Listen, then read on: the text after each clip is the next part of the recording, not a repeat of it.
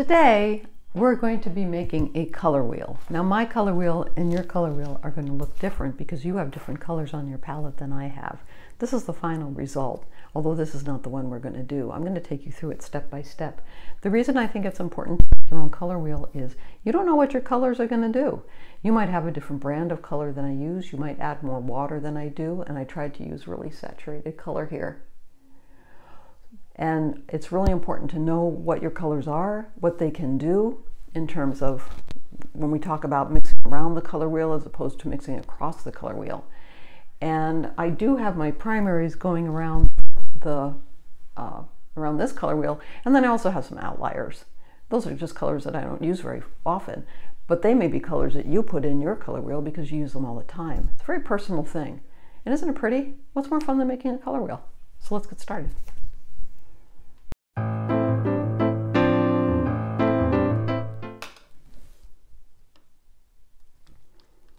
All right, today we're going to make a color wheel, and the reason for doing this is because I often suggest to people that they make their own color wheel. Making your own color wheel from the colors that you have on your palette is really important because I might mix colors together and my result is going to look different than yours depending on what kind of paint you're using and what your choice of a palette is. So let's start with making the color wheel. I first took a compass and made a 6-inch square, pulled it out to 3 inches, and so I could make a 6-inch circle. And then I went in, maybe 1.5 inches, maybe 2 inches, and made a second circle. And then I made my compartments. And now I'll get started making the wheel. Now this is my color wheel, and this is exactly what my palette looks like when you look at it. Here you can see my palette. I can't get it in the total frame. Ugh, looks like a bloody mess. But it's actually not, but it's set up systematically so I know exactly where to go, because I don't want to have to think about where things are when I'm painting. Because, you know, when you're painting, there's like a million decisions to make. The last thing you want to think about is, you know, what well do I go into to get what I want. All right, so we'll start with the first one. The first one that I have on my palette is lemon yellow. This is a Winsor Newton tube paint. Let's get that in. That's pretty much full strength. It's a very, very bright yellow. Next yellow, I have 2 yellows on my palette.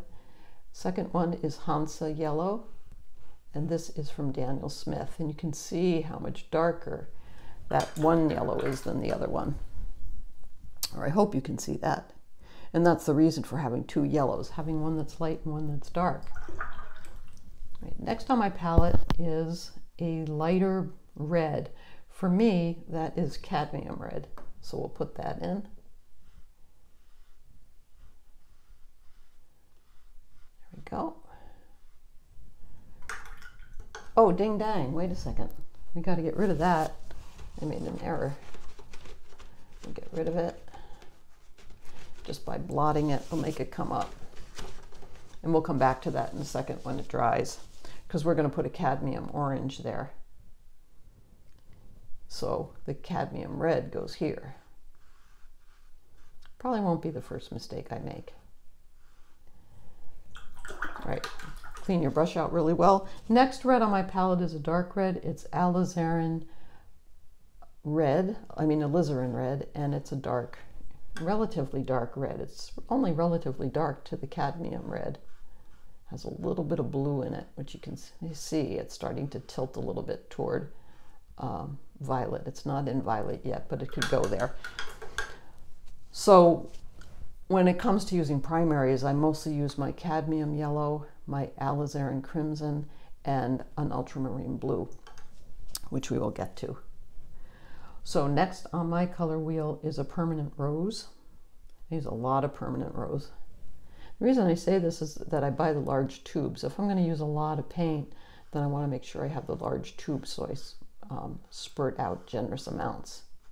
Now, I don't have a violet on my color wheel, but I need one for the purposes of this color wheel, so I can quickly look up at the color wheel and determine what I need to do to mix around the color wheel or mix across the color wheel. So I'm taking some permanent rose and adding some blue to it. I'm adding some ultramarine blue to some permanent rose, and that's going to give me a violet.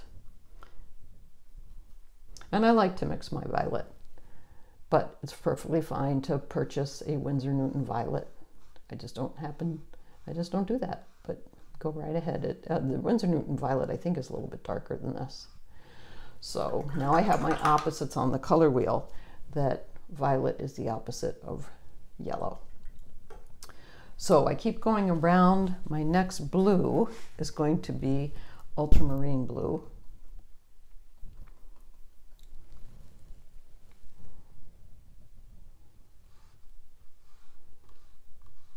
Now, really on a color wheel, the next color would be a blue violet, but I don't have a blue violet on my color wheel. I'll mix that myself. So there's my ultramarine blue. Next, I go for a lighter blue. This is cobalt. This is coming right from my well and right from the tube. Cobalt blue, which is lighter than my ultramarine blue. Works great for skies. Lovely in a triad for clouds.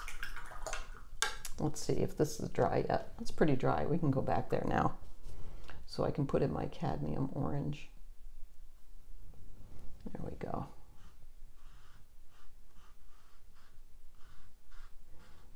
And the opposite of blue is going to be orange.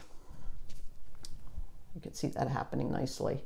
The opposites on the color wheel, the complementary colors, which you would mix for neutrals, or if you want to dull something down, or you want to make a value shift without making a choice around the color wheel. We've talked before about making, if you want to maintain brightness, make a color shift around the color wheel. If you want to neutralize a color, then go across the color wheel. This is the only green I have on my palette, and it's Viridian, and this is Winsor Newton. Of course, that's not the only green that I paint with. I live in Vermont, which is a mostly green-ish state for 6 months of the year, so I have to mix my greens, and I like to do that. I want to have as much control over my paint as I can. And around here you kind of get an eye for green, that there's so many different greens out there, and there's actually sometimes a lot of red and green. So here would be kind of a color that you might buy a tube of. I don't know what this would be called, but I'm sure they have it. But like I said, I prefer to mix things than to buy tubes. It really gets you in the practice of mixing, and it allows me to control how much, let's say I wanted to bend that color with a little bit of red, I can, or orange, I can do that. And here is my mixed light green. So the colors that I do not have on my palette are this one or this one, but I needed to complete my color wheel, and I do not have this one. But that gives me my full range around the color wheel. So I've got my opposites. I've got yellow is the opposite of violet. And blue is going to be the opposite of orange. So if I was to mix these together, they're going to neutralize. I'm going to end up with either a brown or a gray. And I know from experience, one of my favorite grays that I can get, which I often will use and let them just blend into each other, would be alizarin crimson and Viridian. Oh, makes a beautiful gray. Now, these aren't the only colors on my palette. I have a few others that I would call outliers. There's quinacridone gold, which is this one, which is kind of over here. It's a little bit in the orangish category. That's Daniel Smith. And I also have quinacridone sienna, and you might have burnt sienna, and that falls somewhere over here too. But those are neutralized, so I don't put those on the color wheel. The other color that I have that's a neutral would be Naples yellow, which I use a lot of, but I'll stick that over there so I know I have it. So if I wanted to neutralize my Naples yellow, I might decide to come over here to a violet. That's going to make things, that's going to make a gray. And then the only other colors I have, and these I don't use very much at all, are indigo, which is Winsor Newton. And I also have this very strange color, because it appears sometimes in Vermont or sometimes in artificial settings, and it's a green turquoise, which is also Winsor Newton. And then I also have, and you might want to put this one on your color wheel, which is Prussian blue. Oftentimes I'll use Prussian blue instead of ultramarine blue, but not enough to put it in my color wheel. And Prussian blue has quite a bit of violet in it, and I wanted to keep my primaries as primary as I can.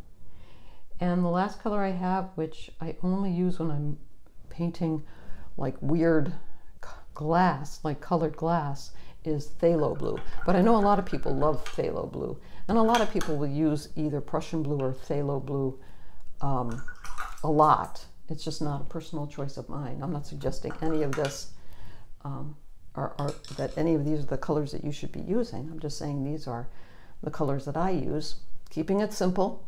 So I just don't have that many colors on my palette. Let's take a look at the palette now.